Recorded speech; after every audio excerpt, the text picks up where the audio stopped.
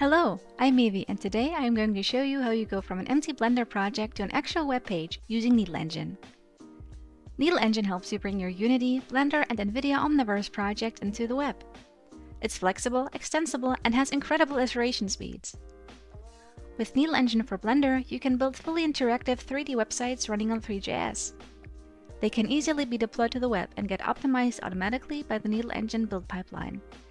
Let's hop over to the website and open our Quick Start page. Before we can start, we need to download Node.js, which we need to preview and build the website that we're going to create. Let's download Needle Engine for Blender now.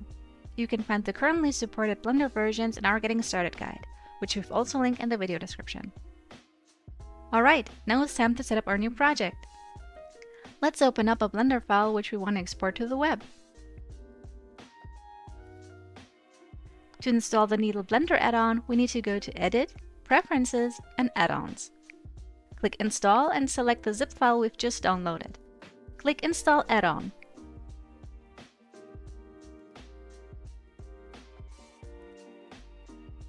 Next, we'll set up a folder for our project. This is where our web project will be stored on our disk.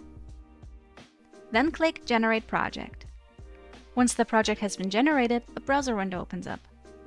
As you can see, it says that our connection is not private.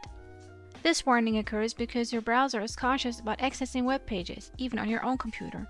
But since we've just started that web page from the add-on, it's safe to trust. Just click Advanced and then Proceed. Now we can view our Blender scene in the web.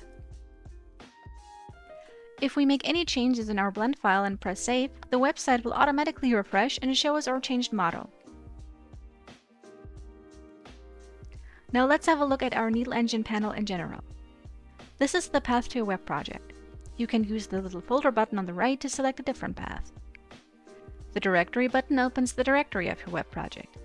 The code editor button opens Visual Studio Code, where you can add custom code and HTML to your project. The install button does some initial setup, so your project can run on the web. The start server button starts the project and opens it in your browser. This button re-exports the current scene as a GLB to your local web project. This also happens by default when saving your blend file. Use the Build Development or Build Production buttons when you want to upload your web project to a server. When clicking Build Production, some additional optimizations to file size and performance will be applied. One of the advantages of using Needle is that you can upload your project anywhere you want.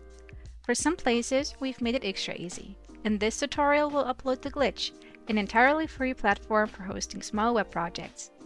Let's hop back to Blender. As you can see, we already have a panel that is called Needle Deploy to Glitch. Let's click the Create New Project on Glitch button. A new tab with instruction opens up. Copy the URL in your browser and paste it in Blender in the field Project Name and hit Enter.